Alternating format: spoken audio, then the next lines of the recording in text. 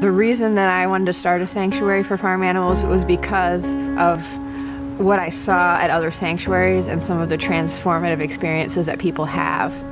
I spent 5 years interning and working at other animal sanctuaries before I started the Refuge. And all of these experiences gave me the confidence to say, okay, I'm finally ready, and I think we can do this in a way that is going to last. And that's our goal.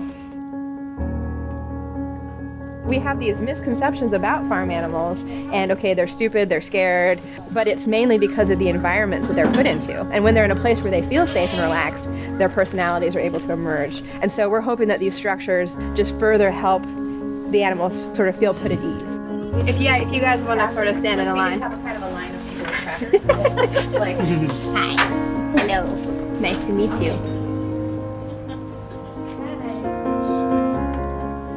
That's where my goats are going to get to live their life in sanctuary.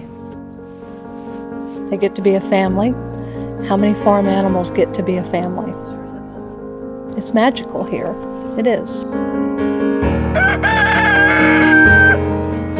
Knowing these animals up close and personal, you can project that onto the other animals in the factory farms and realize how special they are. People don't realize, oh, if chickens just lay eggs, that's not a problem. Well, they're traditionally housed in these horrific ways, and then when they stop laying as many eggs, they are killed. I think this will allow a lot of people to make the connection of what's on their dinner plate is a living being.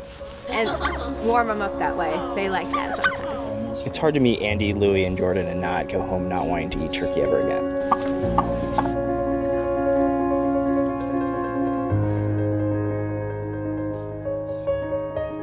Hello. He's arriving.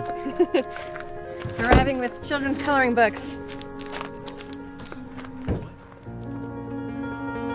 You know, it's partially us telling their stories, but a lot of it is just give people time with the animals and just stand back and be quiet and watch the magic.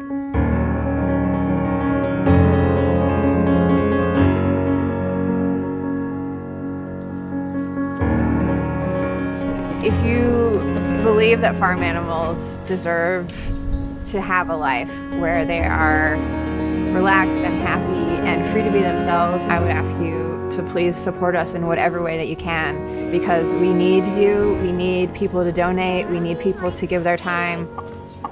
I'm not carrying you, you're too heavy. It's really about a community coming together and saying, this is what we're trying to do for these animals, and your support is really invaluable, no matter how small.